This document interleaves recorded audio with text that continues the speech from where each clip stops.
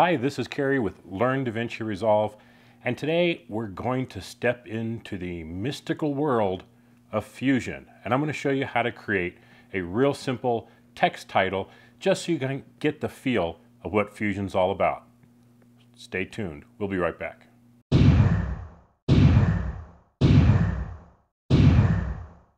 So I know for a lot of people, getting started with Fusion is going to be a bit intimidating. There's a lot to it. There's like 200 and something odd different commands to use. So I figure we'll start doing things step by step so you can kind of figure out how things work and then figure out how to start playing around with stuff. So we're going to start off by doing a fairly simple text title that's got some animation to it so you can kind of see what it's all about. So I've got my clip here and I'm just going to pick a starting point here. I've got this clip and I'm going to just click on the Fusion tab.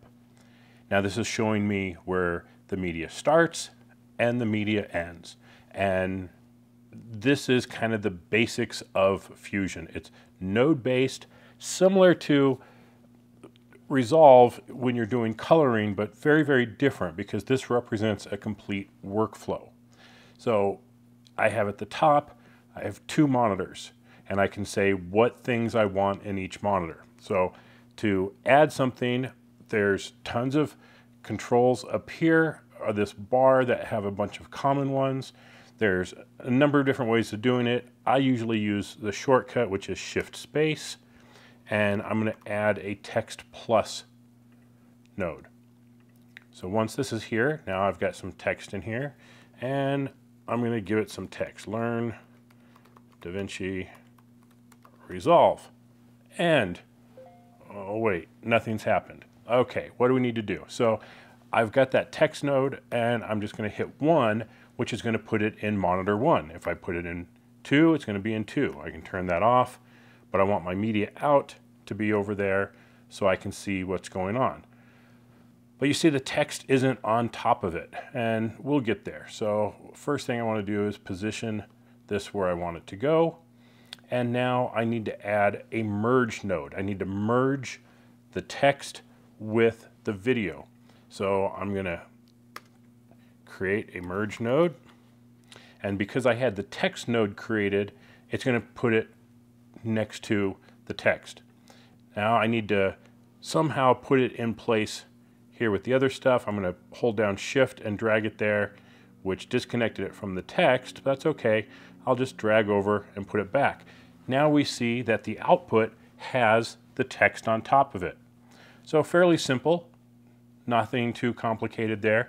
But let's go ahead and spice up this text a little bit. So a couple things I can do. Well, there's a lot of things we can do, but let's have it type it onto the screen. That's a fairly simple one. So what I want to do is kind of get rid of it. So I can either do it from left to right or right to left. So we're going to do it that way. So when it starts off, it's not going to be there. Now remember how we do keyframes. We have these little diamonds here. So I'm going to click a keyframe there so I know that's where I want things to start, and give it a little time there. I'm just going to drag this over so that it's written on the screen now. Now we go back to our beginning here and we start playing. Nice, it types it out. Of course, we could add graphics, we could add different graphical elements, lines and things, and start building this up, which we will do over time. We're going to just start with the basics, and eventually, as we progress in learning Fusion, we'll be able to create our own title, have that be part of the titles that are in Resolve, not in the Fusion side, but in the regular Resolve side, and be able to change a lot of the text attributes. So we'll get to that, but one step at a time. Let's learn the basics here first. So now I've got it typing out the word, and there's a bunch of different parameters that you can use here. The layout, transforming, shading, all kinds of things. But let's go with some transforming here, and let's see how much time we have there. I want to play that a little bit. Now I want it to go away. So I'm going to set a keyframe here on my spacing. Play it for a little bit longer. And now I'm going to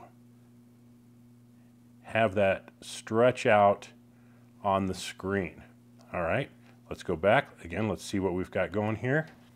So go to the beginning. It types it out. Then it kind of explodes. And there that is. Big old stretch.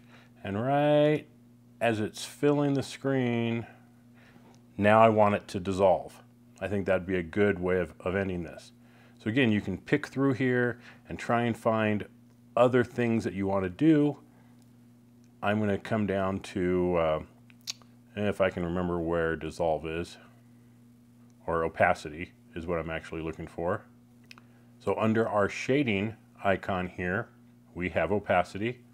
And I think I want to back this up a little bit. Let's see, I think right about there. I'm going to set a keyframe on the opacity. And just as it gets all the way out there, that's when I want it to go away. All right, let's see what we've done here. Okay, it types it onto the screen. It lets it sit there for a few seconds. It starts to stretch it out. And as it goes out, it fades away. Okay, now that we have this kind of workflow in here, we've got these different effects, now we need to see what happens when we go back to the edit page. So let's go there. So now here on the edit page, now we can see that it's going to start caching this. That's because it thinks that it needs to do that in order for it to play back properly. And because I'm on this 2016 MacBook Pro, it would be correct. If I tried to play it back, it would play back at probably a frame and a half, a second or something. It would be very, very slow. So we're just going to let it render here. It's only going to take a few seconds. But now it just looks like a normal clip. We don't see that anything is there. That's just kind of the beauty of how it's all integrated. So let's go to the beginning there. If you're like me, there's times where you need to reuse assets over and over again, whether that be intros. And there we go. We've just created our own animated character-based title within Fusion. So in future videos, we're going to take that even further and really play around with how it works. But I wanted to give you a feel for how Fusion works. It shouldn't be that intimidating. You can sit there and just play and play and play with it and come up with some very unique things.